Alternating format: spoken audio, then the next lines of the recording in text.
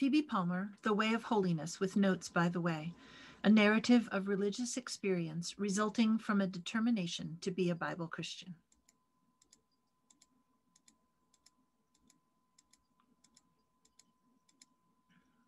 Division 1, The Way of Holiness. Isaiah 35:8, which says, "A highway will be there. It will be called the Holy Way. The unclean won't travel on it, but it will be for those walking on that way." Is there not a shorter way? Be always ready to give an answer to every man that asketh you a reason of the hope that is within you, with meekness and fear. Peter. I have thought, said one of the children of Zion to the other, as in love they journeyed onward in the way cast up for the ransomed of the Lord to walk in. I have thought, said he, whether there is not a shorter way of getting into this way of holiness than some of our brethren apprehend. Yes, said the sister addressed, who was a member of the denomination alluded to. Yes, brother, there is a shorter way. Oh, I am sure this long waiting and struggling with the powers of darkness is not necessary. There is a shorter way. And then, with a solemn feeling of responsibility and with a realizing conviction of the truth she uttered, she added, but brother, there is but one way. Days and even weeks elapsed, and yet the question with solemn bearing rested upon the mind of that sister. She thought of the affirmative given in answer to the inquiry of the brother, examined yet more closely the scriptural foundation upon which the truth of the affirmation rested, and the result of the investigation lended to add still greater confirmation to the belief that many sincere disciples of Jesus, by various needless perplexities, consume much time in endeavoring to get into this way, which might more advantageously to themselves and others be employed in making progress in it, and testifying from experimental knowledge of its blessedness. How many whom infinite love would long since have brought into this state, instead of seeking to be brought into the possession of the blessing at once, are seeking a preparation for the reception of it. They feel that their convictions are not deep enough to warrant an approach to the throne of grace, with the confident expectation of receiving the blessing now. Just at this point, some may have been lingering months and years. Thus did the sister who so confidently affirmed there is a shorter way. And here, dear child of Jesus, permit the writer to tell you just how that sister found the shorter way. On looking at the requirements of the word of God, she beheld the command, "Be ye holy." She then began to say in her heart, whatever my former deficiencies may have been, God requires that I should now be holy. Whether convicted or otherwise, duty is plain. God requires present holiness.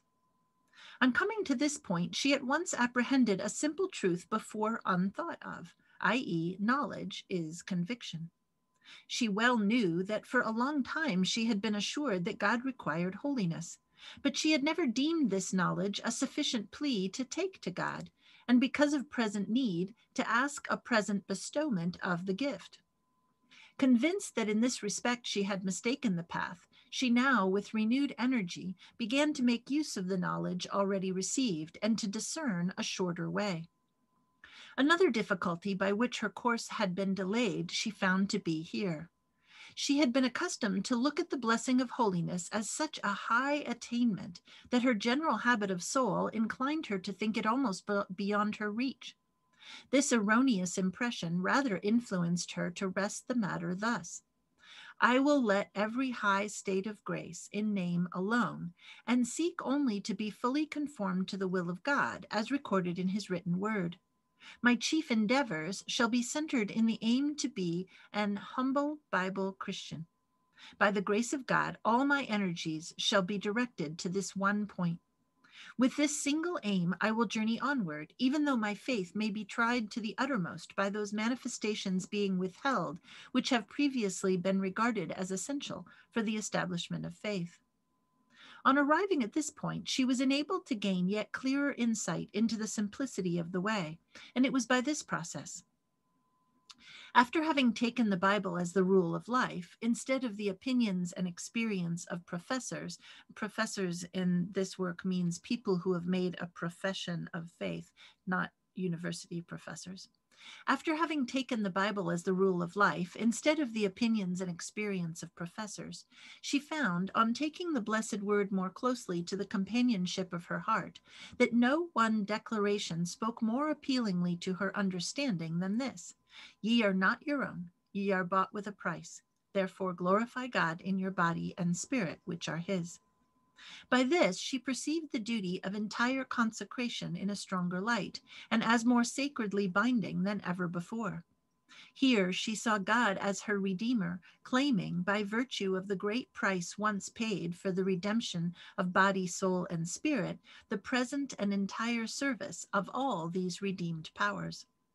By this she saw that if she lived constantly in the entire surrender of all that had been thus dearly purchased unto God, she was but an unprofitable servant, and that if less than all were rendered, she was worse than unprofitable, inasmuch as she would be guilty of keeping back part of that price which had been purchased unto God, not with corruptible things such as silver and gold, but by the precious blood of Jesus.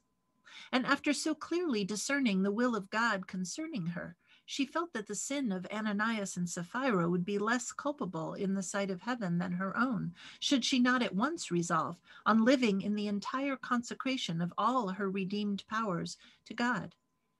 Deeply conscious of past unfaithfulness, she now determined that the time past should suffice, and with a humility of spirit, induced by a consciousness of not having lived in the performance of such a reasonable service, she was enabled, through grace, to resolve with firmness of purpose that entire devotion of heart and life to God should be the absorbing subject of the succeeding pilgrimage of life.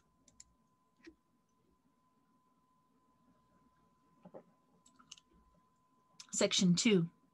We by his Spirit prove and know the things of God, the things which freely of his love he hath on us bestowed. After having thus resolved on devoting the entire service of her heart and life to God, the following questions occasioned much serious solicitude.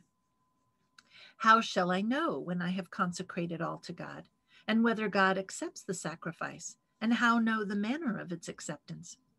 Here again, the blessed Bible, which she had now taken as her counselor, said to her heart, "We have received not the spirit of the world, but the Spirit which is of God, that we might know the things freely given to us of God."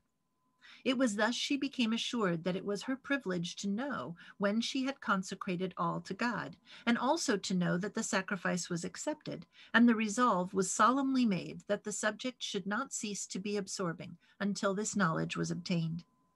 Feeling it a matter of no small importance to stand thus solemnly pledged to God, conscious that sacred responsibilities were included in these engagements, a realization of the fact that neither body, soul, nor time, spirit, talent, nor influence were even for one moment at her own disposal, began to assume the tangibility of living truth to her mind in a manner not before apprehended.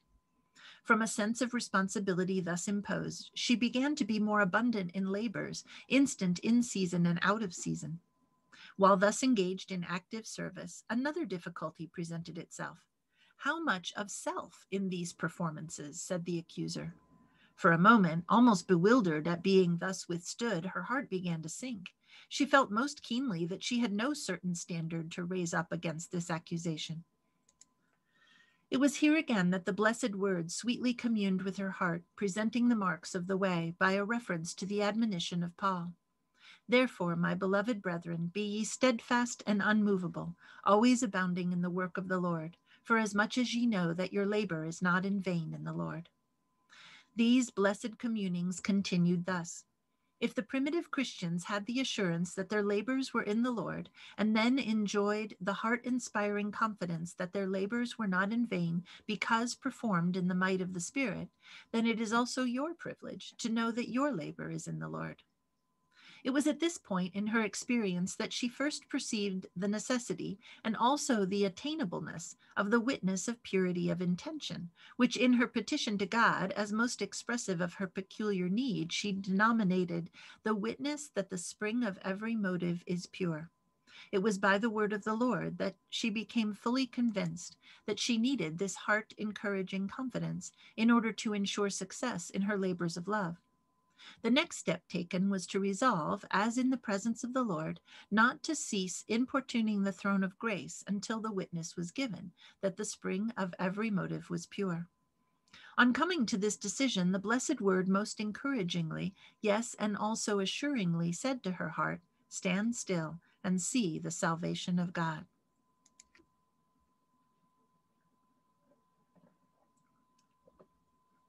Section 3.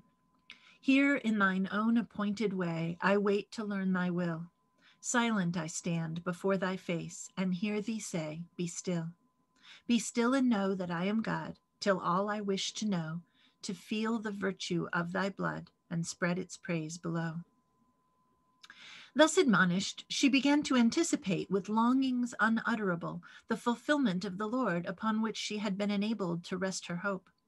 These exercises, though so deep as to assure the heart most powerfully and permanently that the word of the Lord is quick and powerful and sharper than any two-edged sword, piercing to the dividing asunder of the soul and spirit and of the joints and marrow, and is a discerner of the thoughts and intents of the heart, were not of that distressing character which, according to her preconceived opinions, were necessary, preparatory to entering into a state of holiness.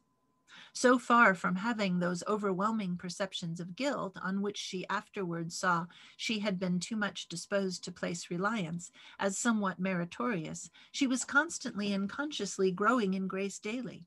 Yea, even hourly, her heavenward progress seemed marked as by the finger of God. No gloomy fears that she was not a child of God dimmed her spiritual horizon, presenting fearful anticipations of impending wrath.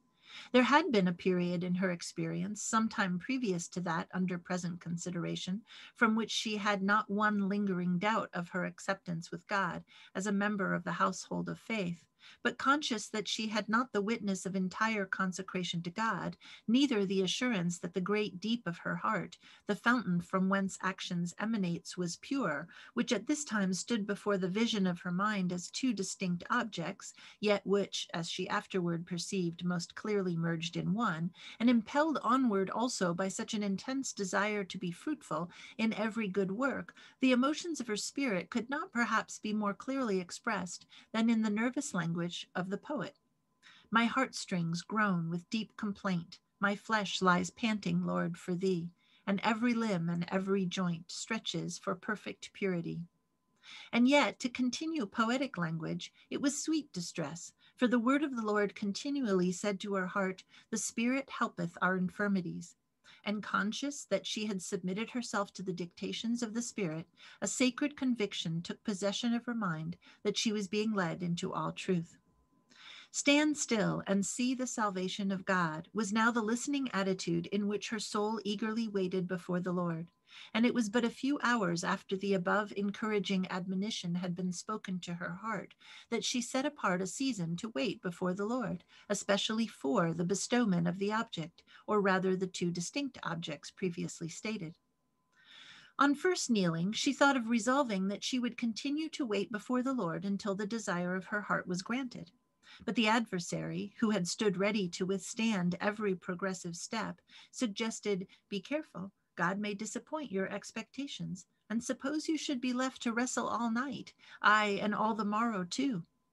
She had ever felt it a matter of momentous import to say, either with the language of the heart or lip, "I have lifted my hand to God," and for a moment she hesitated whether she should really determine to continue in a waiting attitude until the desire of her heart was fulfilled, but afterward concluded to rest the matter thus: one duty can never, in the order of God, interfere with another.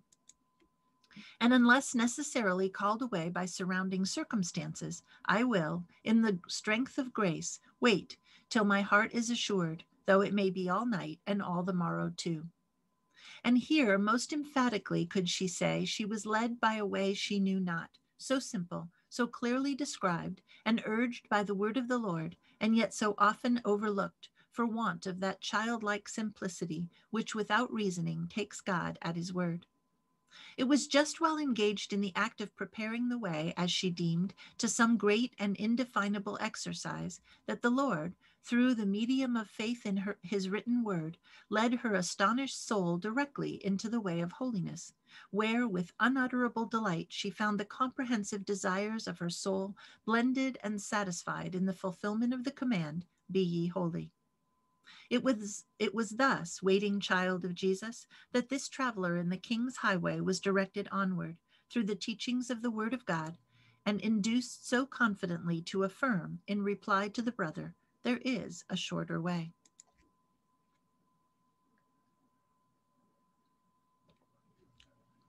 Thou message from the skies, ray for the rayless heart, thou fount of wisdom for the wise, a balm for all thou art.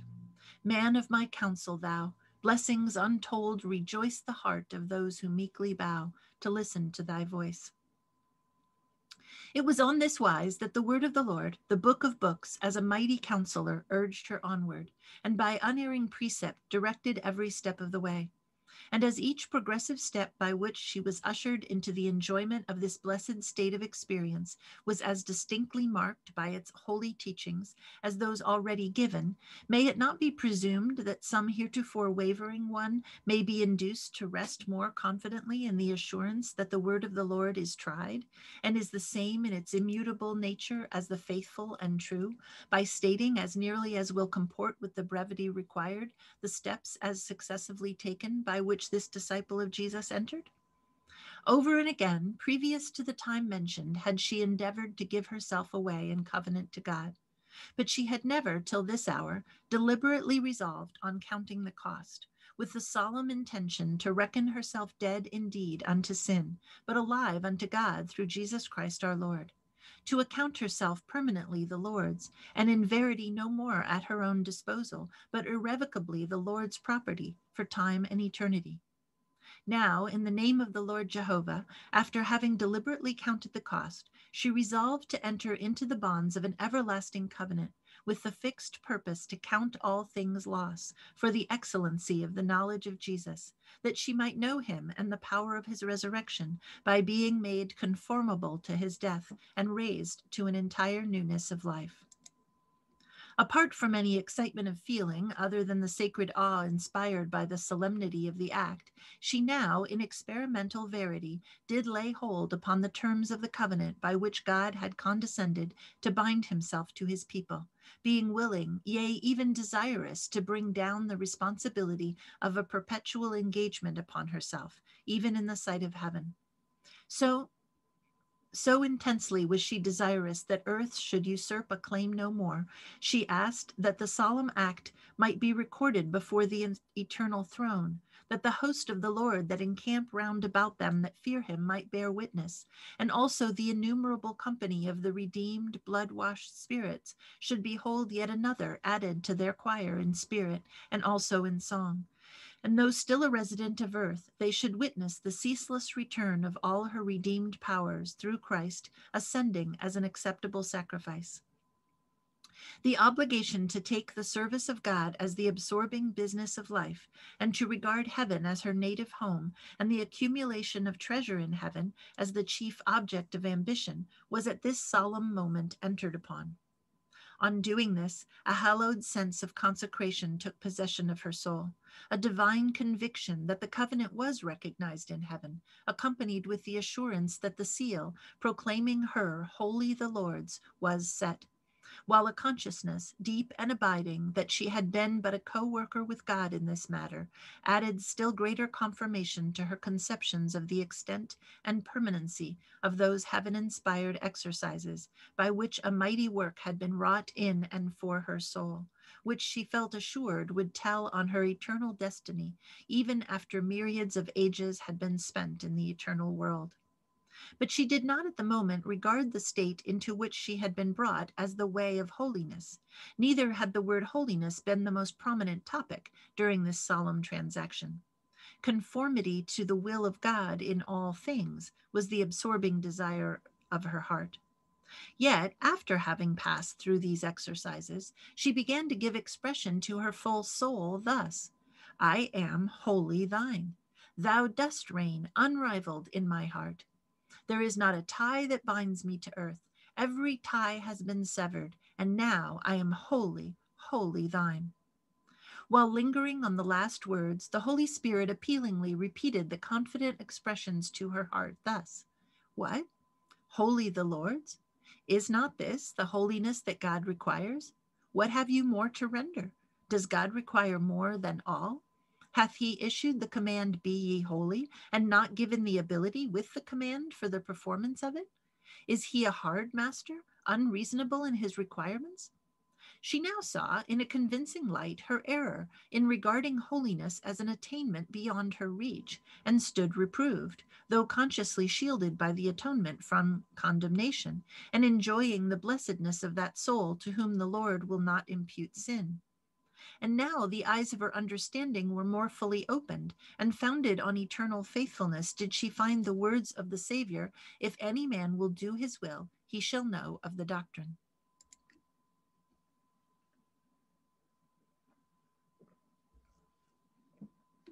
Section 5. Let us, to perfect love restored, thine image here retrieve, and in the presence of our Lord the life of angels live. But is it possible that I should live and sin no more? Lord, if on thee I dare rely, the faith shall bring the power. She now saw that holiness, instead of being an attainment beyond her reach, was a state of grace in which every one of the Lord's redeemed ones should live. That the service was indeed a reasonable service, inasmuch as the command, Be ye holy, is founded upon the absolute right which God, as our Creator, Preserver, and Redeemer, has upon the entire service of his creatures. Instead of perceiving anything meritorious in what she had been enabled through grace to do, that is, in laying all upon the altar, she saw that she had but rendered back to God that which was already his own. She looked upon family, influence, earthly possessions, etc., and chidingly, in view of former misappropriation, said to her heart, What hast thou that thou hast not received? And if received, why didst thou glory in them as of thine own begetting?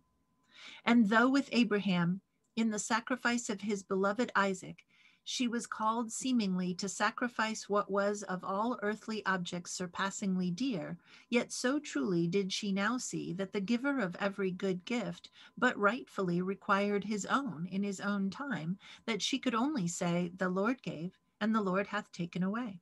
Blessed be the name of the Lord. And oh, what cause for deep and perpetual abasement before God did she now perceive, in that she had so long kept back part of that price, which by the requirement of that blessed word, she now so clearly discerned infinite love had demanded.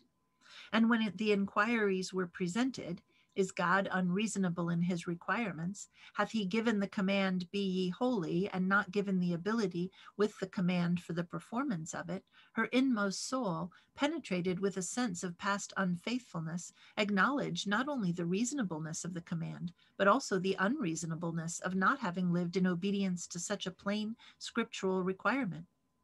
With a depth of feeling not before experienced, she could now respond heartily to the sentiment, I loathe myself when Christ I see, and into nothing fall, content if God exalted be, and Christ be all in all.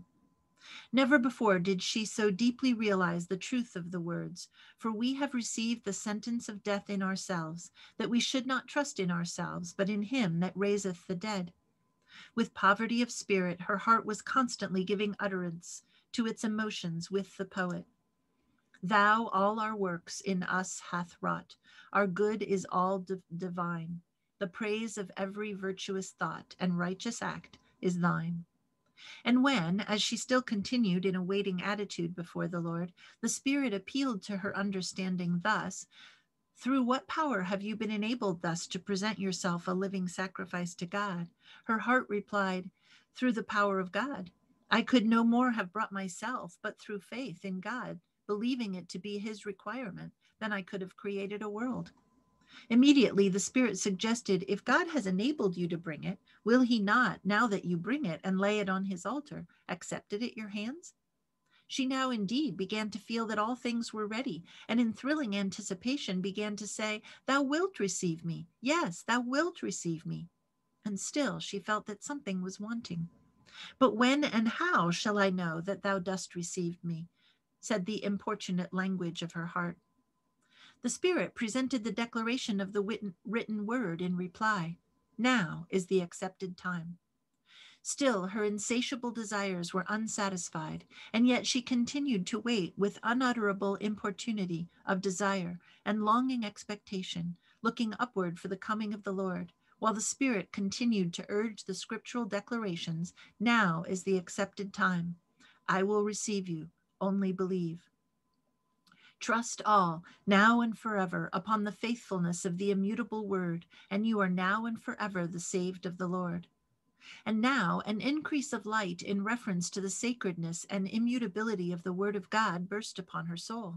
An assurance that the Holy Scripture is, in verity, the word of the Lord, and as immutable in its nature as the throne of the eternal, assumed the vividness and vitality of truth in a manner that she had never before realized. These views were given in answer to an inquiry that rose in her mind thus: shall I venture upon these declarations without previously realizing a change sufficient to warrant such conclusions? Venture now merely because they stand thus recorded in the written word? She here perceived that the declarations of Scripture were as truly the word of the Lord to her soul as though they were proclaimed from the holy mount in the voice of thunder, or blazoned across the vault of heaven in characters of flame. She now saw into the simplicity of faith in a manner that astonished and humbled her soul. She was astonished she had not before perceived it, and humbled because she had been so slow of heart to believe God. The perceptions of faith and its effect that then took possession of her mind were these: faith is taking God at his word, relying unwaveringly upon his truth. The nature of the truth believed, whether joyous or otherwise, will necessarily produce corresponding feeling. Yet faith and feeling are two distinct objects, though so nearly allied. Here she saw an error which, during the whole of her former pilgrimage in the heavenly way, had been detrimental to her progress. She now perceived that she had been much more solicitous about feeling than faith, requiring feeling, the fruit of faith, previous to having exercised faith. And now, on discerning the way more clearly, she was enabled by the help of the Spirit to resolve that she would take God at his word, whatever her emotions might be. Here she was permitted to linger for a moment to count the cost of living a life of faith on the Son of God. The question was presented: suppose after you have ventured upon the bare declaration of God, resolved to believe that as you venture upon his word, he doth receive you, just because he hath said, I will receive you, and then should perceive no change, no extraordinary evidence or emotion to confirm your faith, would you still believe? The answer from the word was, the just shall live by faith. She now came to the decision that if called to live peculiarly the life of faith, and denied all outward or inward manifestations to an extent before unheard of, with the exception of him who journeyed onward in obedience to the command of God, not knowing whither he went, she would still, through the power of the Almighty, who has said, walk before me and be thou perfect, journey onward through the pilgrimage of life, walking by faith, resolved that the shield of faith should never be relinquished, but retained even with the unyielding grasp of death, should the powers of darkness be permitted to assail her thus formidably. Never can the important step that followed be forgotten, in time or in eternity.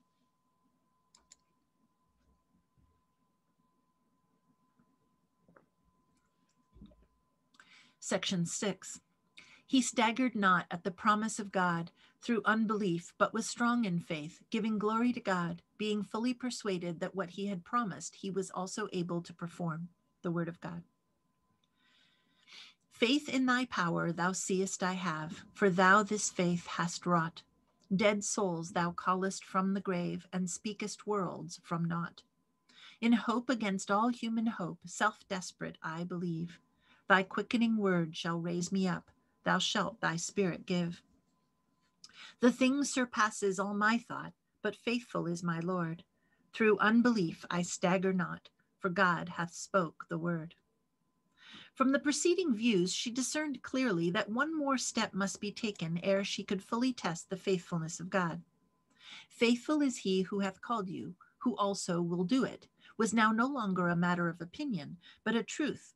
confidently believed, and she saw that she must relinquish the confident expression before indulged in as promising something in the future, thou wilt receive me, for the yet more confident expression implying present assurance, thou dost receive.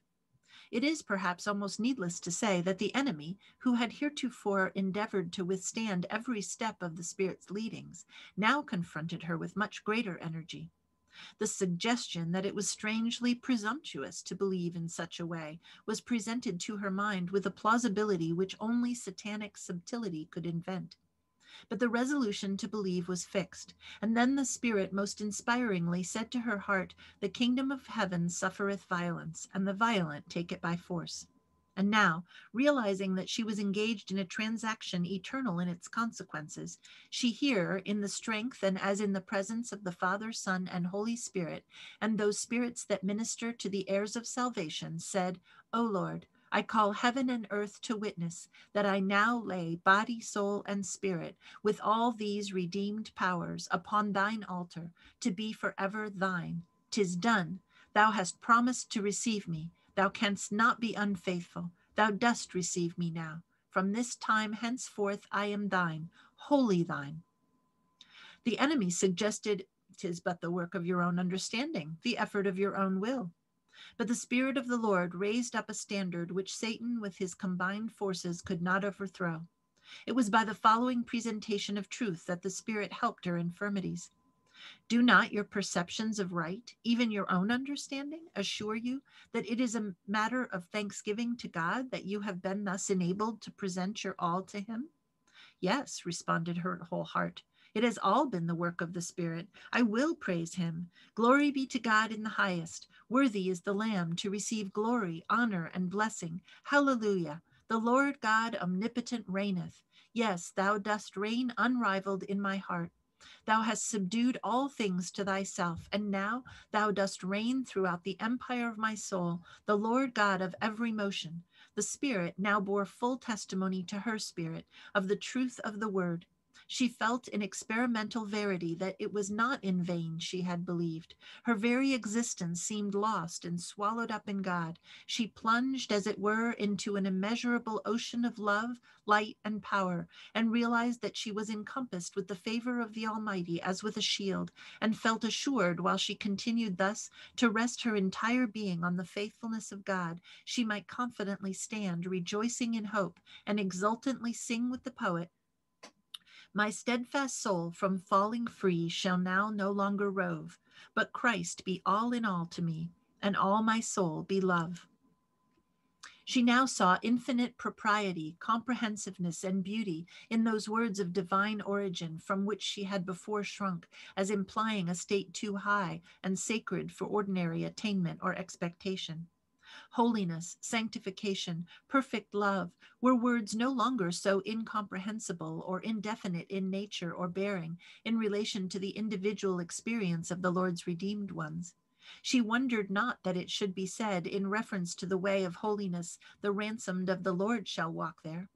She perceived that these terms were most significantly expressive of a state of soul in which every believer should live, and felt that no words of mere earthly origin could embody to her own perceptions or convey to the understanding of others half the comprehensiveness of meaning contained in them, and which stand forth so prominently in the Word of God, thereby assuring men that they are given by the express dictation of the Holy Spirit.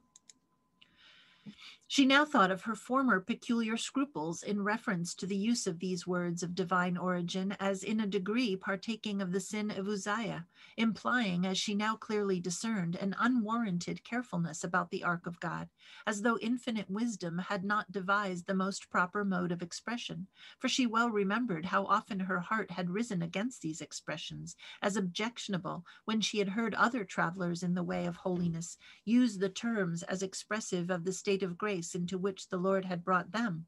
The very same words which she now saw were beautifully expressive of the state into which the Lord had brought her own soul. But she now felt such a mighty increase of confidence in God that she hesitated not to trust the entire management of his own cause in his own hands, and was willing, aye, even desirous, to become an instrument through which he might show forth his power to save unto the uttermost. to be accounted of no reputation, but to be as a voice, to sound forth the praise of the Almighty to save. She was willing that the instrument should be despised and rejected, so that the voice of God should alone be heard, and the Savior honored and accepted.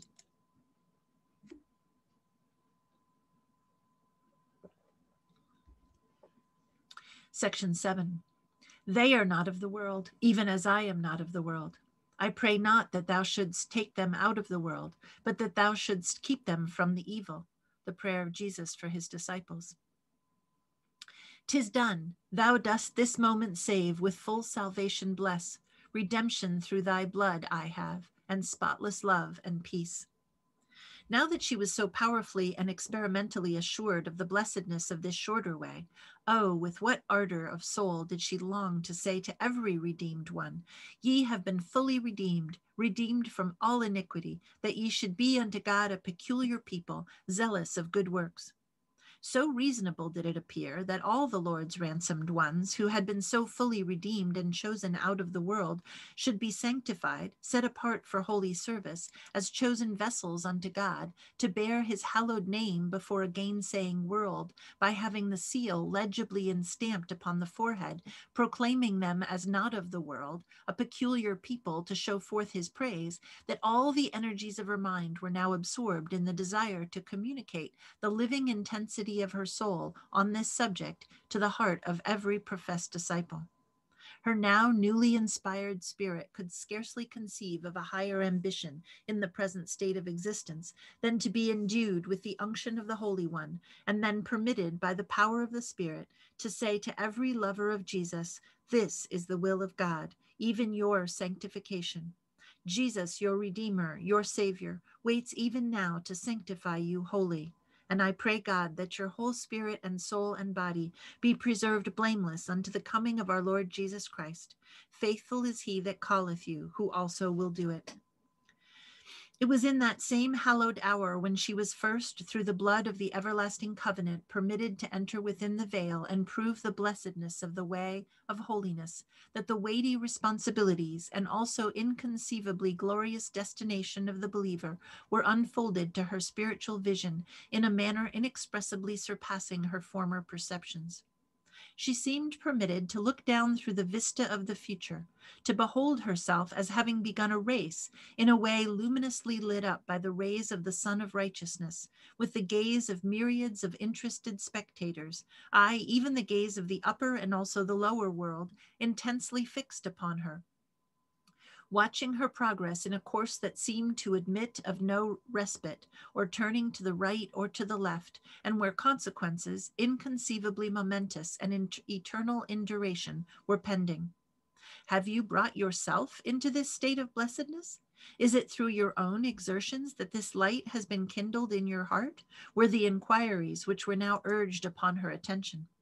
She deeply felt, as her heart responded to these interrogatories, that it was all the work of the Spirit, and never before did such a piercing sense of her own demerit and helplessness penetrate her mind as at that hour, while her inmost soul replied, "'Tis from the Father of lights, the giver of every good and perfect gift, that I have received this precious gift. Yes, it is a gift from God, and to his name be all the glory."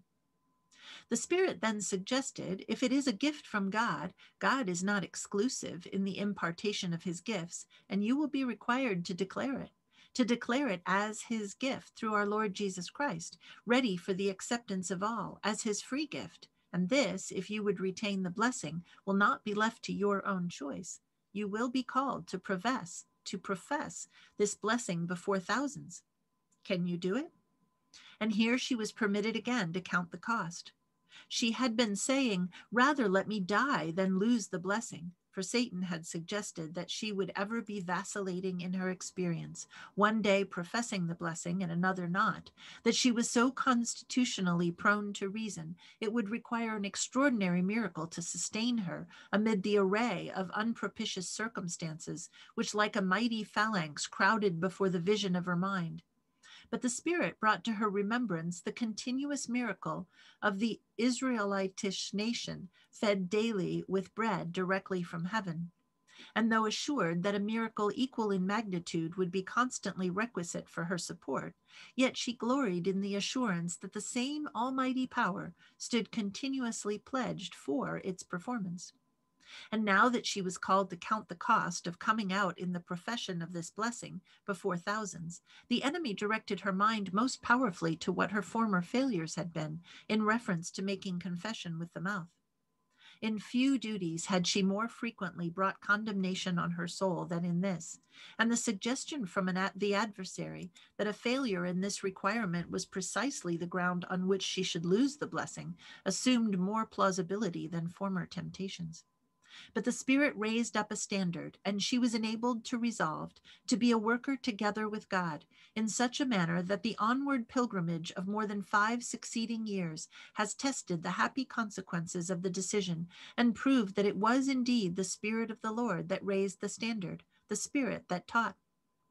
The matter was decided thus. Some settled principles must be established in the soul by which it may be known what shall constitute duty in reference to this subject. Duty must be determined by a reference to the requirements of the word, and being settled thus, the voice of duty is literally the voice of God to the soul. She was then enabled to decide the matter of testifying to the work of the Spirit thus. The church is represented as Christ's body. I am one of the members of that body. If I, by testifying of the Spirit's operation on my heart, am individually benefited, the whole body is advantaged by a more healthy action being produced throughout. While if I neglect to testify and in consequence suffer loss, my relation to the body will of necessity cause it to participate in that loss. It is plain, therefore, and beyond all contradiction, my duty to declare the work of God. The health of my own soul and that of the precious body of Christ, of which I am a member, demand its performance. The inquiry then arose, but am I by my own power of reasoning to determine in matters so momentous? The answer was, if you have power to reason above an idiot or the beasts that perish, God has given that power. It is a talent entrusted for which you will be called to render an account of stewardship. Natural abilities are as truly gifts from God as those termed by men gracious abilities. Grace does not render natural endowments in any degree useless. It only turns them into a sanctified channel. Having received through these gracious communications more enlightened and confirmed views of duty, and feeling assured that the voice of duty was in verity the voice of God, she was enabled to resolve that however formidable the circumstances were, if it literally cost life in the effort to go forward, she would still proceed. And though a martyr to the cause, it should be enough that the Almighty had said, "Go forward." On coming to this point, a yet more glorious increase of light burst upon her way. The Spirit brought to her remembrance the words she had most solemnly uttered but a few moments before, when making the sacred dedication of all her powers forever to God. She had used the dedicatory words of David, "Into thy hands I commit my spirit, for thou hast redeemed me, O Lord God of truth." She had realized and acknowledged the offering accepted. And now the Spirit said, had your spirit actually left the body and mingled with the spirits before the throne when you thus solemnly committed it into the hands of God, and had the Father of spirits permitted you to return and again actuate that body for the special purpose of declaring before thousands that Jesus is a full Savior, able to save to the uttermost, could you do it? She thought of the blood-washed spirits surrounding in waiting attitude the eternal throne, and from a newly received affinity of feeling began to conjecture their burning ardor as messengers of love to communicate tidings of grace to whatever sphere commissioned. She thought of one sent to the earth with a special embassy charged to communicate it to the greatest possible number of its inhabitants. She conjectured the zeal he would manifest in giving publicity to the tidings, the expedients he would use, the ideas of his auditors relative to the importance of his mission, their probable indifference, perhaps contumely and scorn, pronouncing him overzealous, charging him with carrying matters too far, perchance fanatic or monomaniac might be the epithets that would serve to distinguish him from the mass of mankind and be the reward of his labors of love during the performance of his earthly mission. Yet the thought of the manner in which these considerations would affect him, the various motives that would call forth his commiseration, the little weight which a contemptuous reception of his message would have on his personal feelings, only so far as the honor of his sovereign was concerned, his slight associations and attachments to earth, except as the place for the completion of his work, his thoughts of heaven as the end of his operations, the home of his heart, his native country, etc., all tended to instruct and admonish her. It was now that the scriptural meaning of the words, "The very God of peace sanctify you wholly, body, soul, and spirit. Thy will be done on earth as it is done in heaven. Ye are not of the world, I have chosen you out of the world, redeemed from all iniquity, a peculiar people, strangers, pilgrims, with the saints in light," etc., poured torrent after torrent of light upon the peculiar nature, responsibilities, and infinite blessedness of the way upon which she had newly entered. And in answer to the inquiry, "Can you declare this great salvation to others?" her heart responded, "Yea, Lord, to an assembled world at once, if it be thy bidding. Only arm me with thy spirit's might. Into thy hands I commit my spirit. Let it but actuate this body for the performance of thy good will and pleasure in all things. And if at any time thou seest me about to depart from thee, cut short the work in righteousness and take me home to thyself. 'Tis done, the great transaction's done. I am my Lord's and he is mine. He drew me and I followed on, charmed to confess the voice divine. Now rest, my long divided heart, fixed on this blissful center, rest, nor ever from thy Lord depart, with him of every good possessed.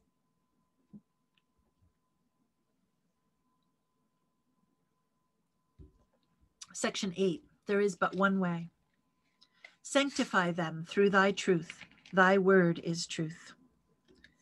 Light from the eternal hills, thou lamp of life divine, river of God, of many rills reaching to all mankind, laden with precious freight, fresh from the courts above, alike to all, both small and great, thine embassy of love. Gold were a thing of naught, rubies of priceless worth, compared with treasures thou hast brought to fallen sons of earth. How precious, precious beyond all computation was the blessed word of God now to her soul. She had valued it before, but now, as she retraced the way by which the Lord had brought her, she saw that each progressive step had been distinctly marked by a reference to its requirements. Though often greatly advantaged by the recital of the experience of fellow travelers to the heavenly city, so much so that she greatly loved the assembling of themselves together, yet she found on looking back that former perplexities in experience had too frequently arisen from a proneness to follow the traditions of men instead of the oracles of God. She now found that there is but one way, and this way far better and shorter also, by bringing every diversified state of experience, however specious or complex, to compare with the law and the testimony, and if not according to these, she became assured it was because the true light had not been followed. From this period, therefore, it became an immovable axiom with her, never to deem an experience satisfactory that could not be substantiated with an emphatic, "Thus saith the Lord." On getting into the way of holiness, she found much clearer light beaming upon her path. Never in former experience did she so sweetly apprehend the truth of the words, "The sun shall no more go down, neither shall thy moon withdraw itself, for the Lord shall be thy everlasting light, and the days of thy mourning shall be ended." It was while walking in this light that the subtlety, maliciousness, and power of the arch deceiver became much more apparent, and would have become a matter of much more dread, were it not that by the same light she also discovered, with the prophet's servant, when his eyes were opened, that more were they that were for her than all that were against her. And then the knowledge that she was in experimental verity resting upon Christ, the anointed of God, imparted such an increase of holy energy, realizing, as she did momentarily, that virtue came out of Jesus, her Savior and Redeemer, for the full supply of all her wants, under every variety of circumstance, that she was indeed enabled to obey the command, "Rejoice evermore."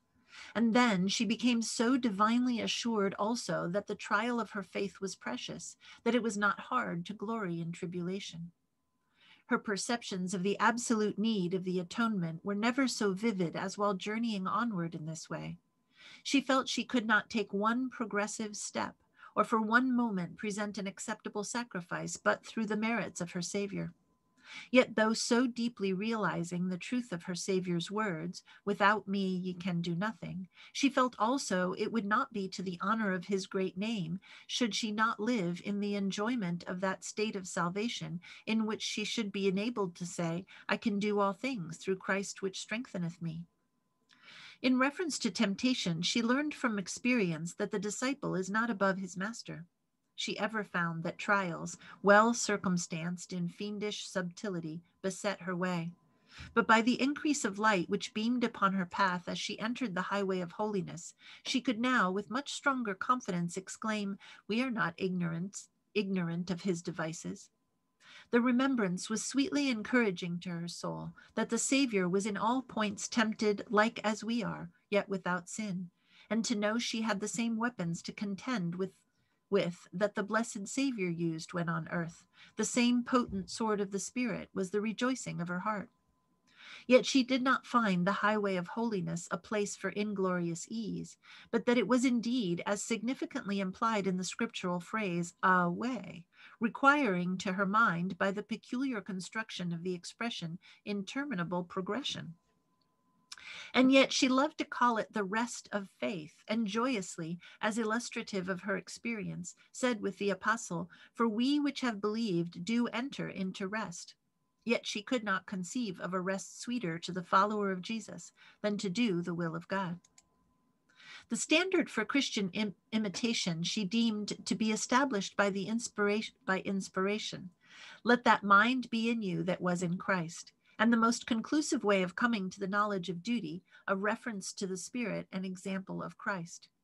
In conformity with these principles, it was not surprising that she should regard that state of soul which would constrain the disciple of Jesus to say, "The zeal of thine house hath eaten me up," as in any degree incompatible with the assurance of having entered into this state of rest, but regarded the proportion in which this conformity to Christ was realized, the amount of evidence of having entered into the rest of faith, the way of holiness. The standard of Christian excellence being thus fixed by the ratio of approximation to the image of Christ, wherever she saw the characteristics of his loveliness most clearly described, the more abundant was her love. She well knew that in the imperfect state of existence, where we necessarily know but in part, and where perfection can only exist in the gospel sense, which ordains that love be the fulfilling of the law, there is need for the constant exercise of that charity that suffereth long and is kind. And wherever she saw this spirit most sweetly exemplified by corresponding action, there was her heart most enduringly united. And though she was most endearingly attached to the division of Christ's body, where from infancy she had been graciously cherished, yet the point of attraction was centered in the nearest resemblance to the image of the Savior. And where the most uniform exhibition of the mind that was in Christ, inducing conformity to his will, was recognized, her heart with most endearing emotion exclaimed, "The same is my brother, my mother, my sister." It was thus, from what she deemed the requirement and spirit of the blessed Bible, that a foundation was laid for a characteristic in her experience, which was a source of much satisfaction to herself and others, and she wondered that not one of blessed memory, while walking in this highway, should exclaim, "Here names and sects and parties fall, and Christ alone is all in all."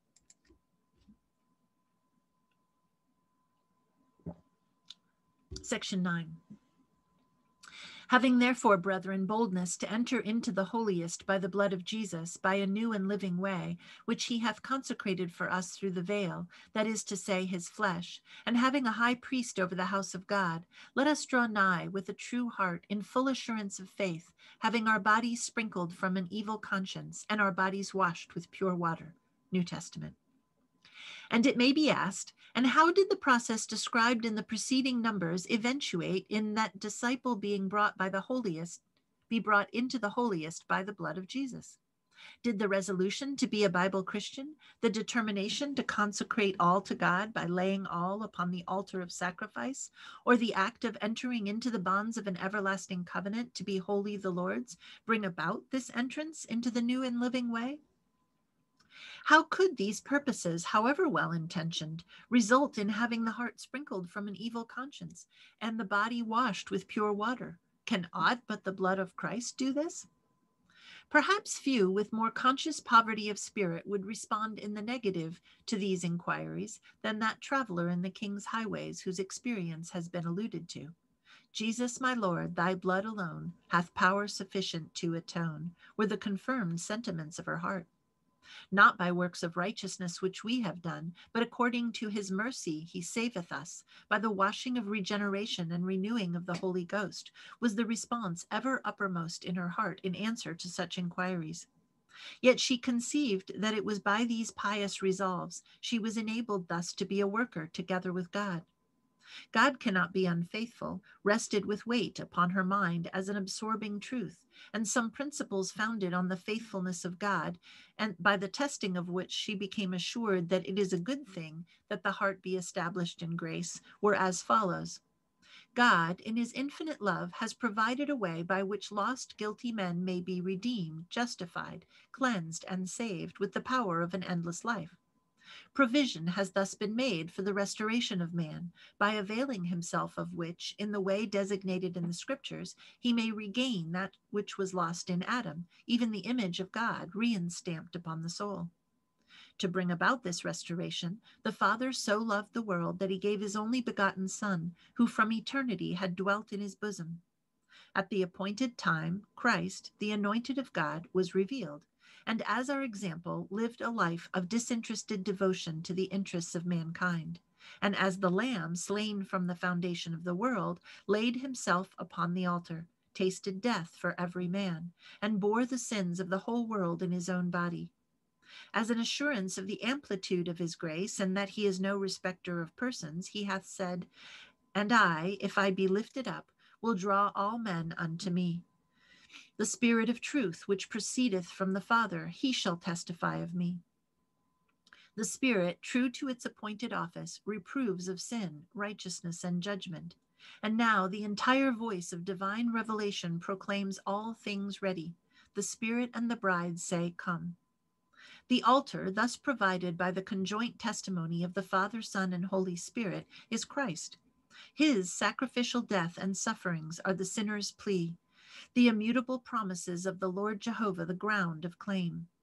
If true to the Spirit's operations on the heart, men, as workers together with God, confess their sins, the faithfulness and justice of God stand pledged not only to forgive, but also to cleanse from all unrighteousness. By the resolve to be a Bible Christian, this traveler in the way of holiness placed herself in the way to receive the direct teachings of the Spirit, and in the one and the only way for the attainment of the salvation promised in the gospel of Christ, inasmuch as it is written, "He became the author of eternal salvation to all them that obey him." And by the determination to consecrate all upon the altar of sacrifice to God, with the resolve to enter into the bonds of an everlasting covenant, to be wholly the Lord's for time and eternity, and then acting in conformity with this decision, actually laying all upon the altar, by the most unequivocal scripture testimony, she laid herself under the most solemn obligation to believe that the sacrifice became the Lord's property, and by virtue of the altar upon which the offering was laid, became holy and acceptable. The written testimony of the Old and New Testament scriptures, upon which, to her mind, the obligation for this belief rested, was brought out by comparing the design and bearing of the Old and New covenant dispensations thus. The Old ordained that an altar be erected, see Exodus 27:1, etc. This altar, before being eligible for the reception of offerings, was to be atoned for, cleansed, and sanctified. See Exodus 29:36 and 37. This being done, it was ordained by God to be an altar most holy. Whatsoever toucheth the altar shall be holy. Being thus proclaimed by the fiat of the Holy One an altar most holy, whatever touched the altar became holy, virtually the Lord's property, sanctified to his service. The sacredness and perpetuity of this ordinance were recognized by God manifest in the flesh centuries afterward. The altar that sanctifieth the gift. See Matthew 23:19.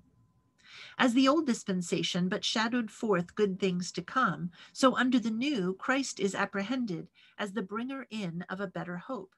For their sakes I sanctify myself, that they also may be sanctified through the truth, said the blessed Savior in praying for his disciples. Neither pray I for these alone, but for them also which shall believe on me through their word. Here she beheld the Christian altar, so exultantly recognized by the apostle to the Hebrews, in contradistinction to the Jewish altar. Hebrews 13:10. We have an altar whereof they have no right to eat which serve the tabernacle. Wherefore Jesus also, that he might sanctify the people with his own blood, suffered without the gate. Let us go forth therefore unto him, etc. He taketh away the first, that he may establish the second. And here she beheld an altar most holy. If under the old covenant it was ordained, whatsoever toucheth the altar shall be holy, her heart in its confident exultation said, how much more shall the blood of Christ, who through the eternal Spirit offered himself without spot to God, purge your conscience from dead works to serve the living God. Here she beheld the Lamb of God that taketh away the sins of the world.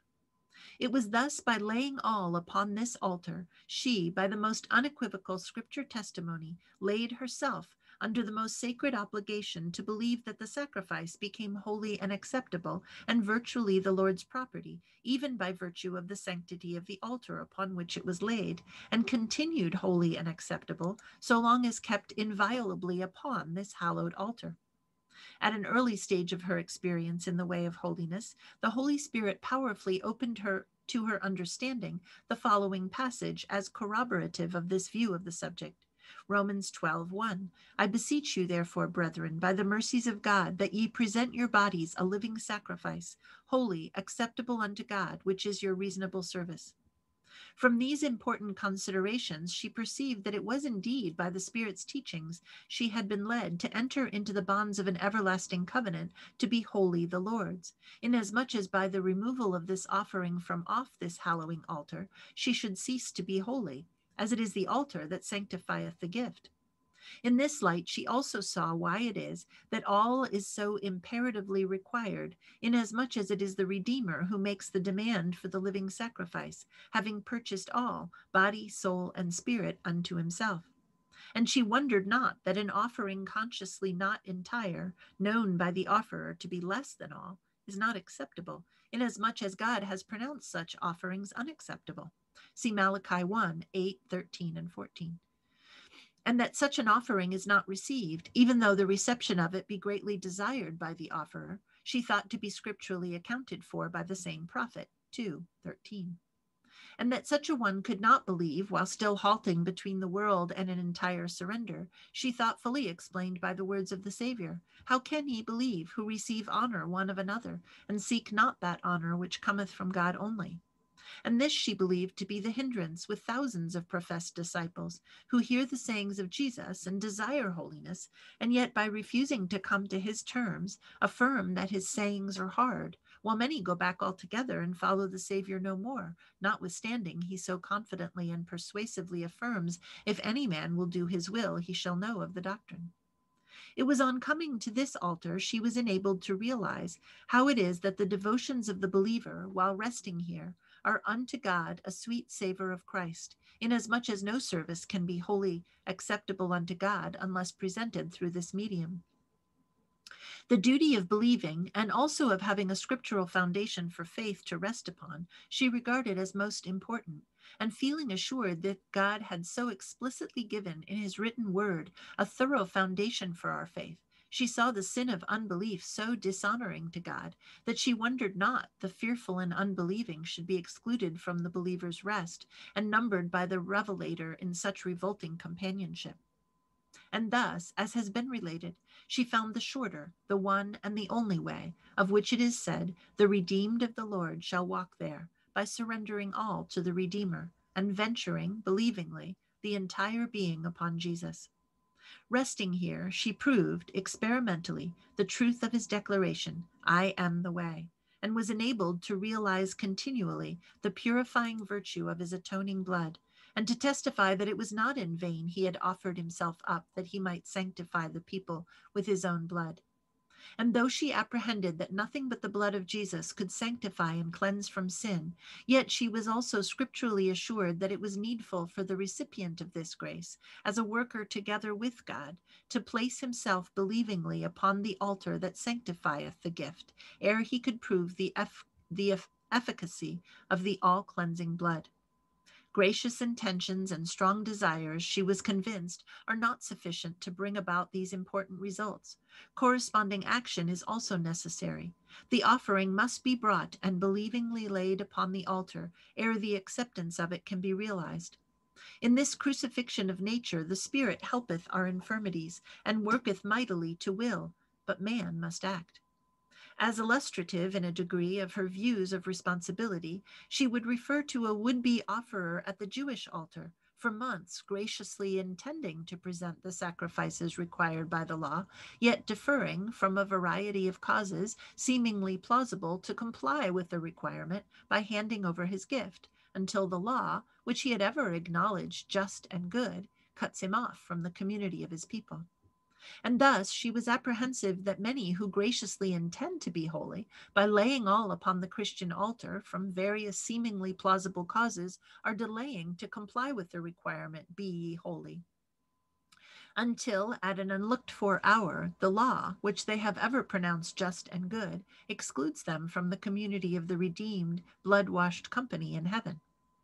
She also found one act of faith not sufficient to ensure a continuance in the way of holiness, but that a continuous act was requisite. As ye have received Christ Jesus the Lord, so walk ye in him, was an admonition greatly blessed to her soul. Assured that there was no other way of retaining this state of grace but by the exercise of the same resoluteness of character, presenting all and keeping all upon the hallowed altar, and also in the exercise of the same faith, she was enabled through the teachings of the Spirit to walk by the same rule and mind the same thing, and for years continued an onward walk in the way of holiness.